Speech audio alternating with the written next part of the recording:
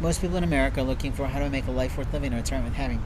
In order to do that, we have to be willing to be open-ended in a way, in order to answer people's questions, but at the same time, we don't want to be caught in their play. In other words, sometimes people come fishing for information so then they can use it to go wishing for their own life. What I mean by wishing for their own life is everybody wishes for a better life. Everybody wishes for more income. Everybody wishes for more opportunities. Everybody wishes for more friends. Everybody wishes for more social and professional networks. Everybody wishes, but how do you get there? Usually by reverse engineering. You take a plan and you work it backwards. In other words, this is where I want to go, and what do I have to do? What are the steps, what are the stair steps that I have to do to get there?